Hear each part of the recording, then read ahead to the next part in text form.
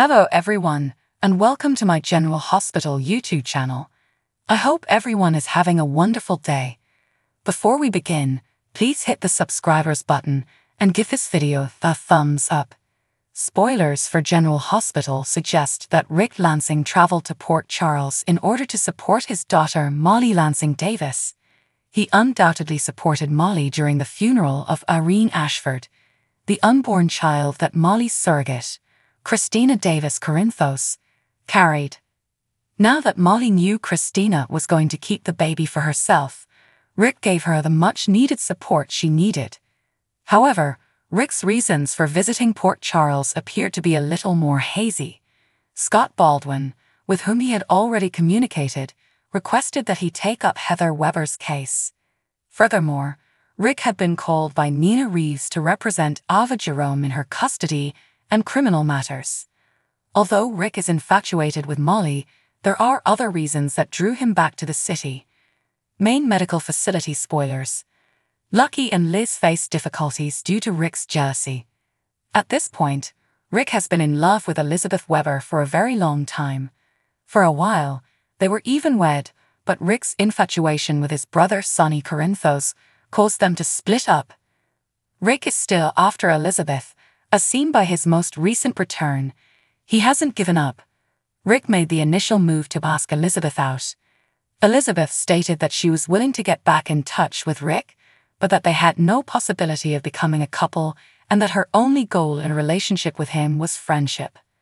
Not just Rick, a former resident of Port Charles, has returned. Elizabeth's rumored love, Lucky Spencer, is also returning. Given that Elizabeth and Lucky have a son in common, there's a strong likelihood that their romance will continue. Look for Rick to make Lucky's life tough in the hopes that Lucky would return to Africa since he won't give up easily. With Lucky back in Elizabeth's life, Rick is aware that he has no hope of winning her over. Rick won't give up even if Elizabeth has made it apparent that romance is not in their future. With whom does Elizabeth fit in? Was Rick truly in the city to see Molly? Or did he have other plans?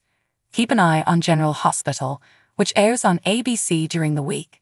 You never know what will happen in Port Charles. Spoilers for General Hospital surface. When Michael Corinthos saw FBI agent John Jagger Cates bleeding out on the deck in the pouring rain at the Quartermain boathouse, he didn't hesitate to intervene on his elder's behalf. Michael picked up the gunshot casings and immediately started acting like he had done this 100 times before, telling Sonny Corinthos to go inside and get Carly Spencer so he could have an alibi for his whereabouts. This apple doesn't seem to have fallen as far from the tree as he had assumed. Will Sonny implicate Michael in the process when he confesses to this crime in order to protect Alexis Davis from bearing the consequences for him? Sonny needs to understand how his revelation will completely upend not only his own life but also the lives of everyone he loves. Even though he has admitted to it, this man still appears to believe that Diane Miller can pull off miracles and clear him of all charges most of the time. Is that too much to ask? There's little chance that he will notify Diane in advance of his plans because she is unlikely to support him in any way. Naturally, he will then anticipate that she will save him from it. However, how? GH report and spoilers. This might mark Sonny Corinthos' final days. Diane appeared to be playing the insanity card, suggesting that Sonny had lately lost his mind due to medication tampering and substitution with placebos.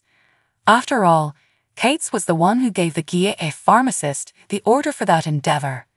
It might take off, but even before the night he plugged Cates in the chest, Sonny too realized something was wrong and began to get help. At this point in the game, it's more likely that we'll witness the fall of Sonny's empire. That makes sense, considering the reports that Bernard is eager to retire shortly. There is only one remaining query. Who is heading in if Sonny is heading out? Without a doubt, criminality is necessary in Port Charles. The harbor, the killings, the federal representatives, the PCPD. If they weren't constantly pursuing the villain, none of it would matter nearly as much.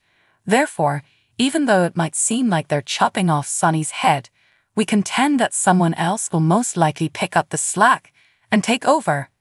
If it's not Jason Morgan, will it be Michael, who has shown over the past few years to be every bit as dishonest and self-serving as his parents?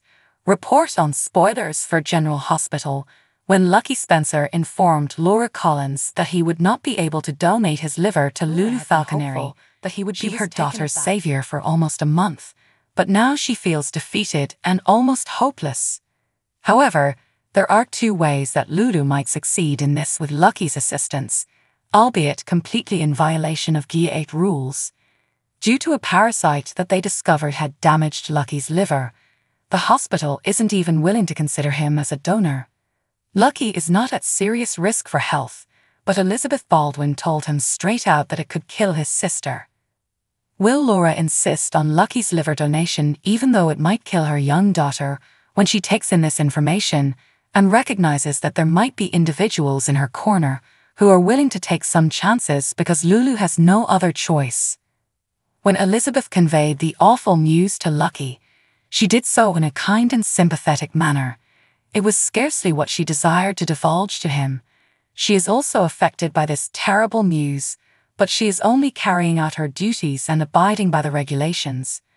Elizabeth has, however, a history of disobeying those regulations. Will Lucky and Laura be pleading with the head nurse to help them do a transplant procedure covertly on this occasion? Whom can she rely on to include her in this process? Terry Randolph, the co-chief of staff, might approve it just to be nice to the family. With Lucky, Isaiah Gannon made clear from the beginning that he was done practicing transplant surgery. It appears that he may have some unpleasant recollections or traumas from his past that he is not yet ready to discuss.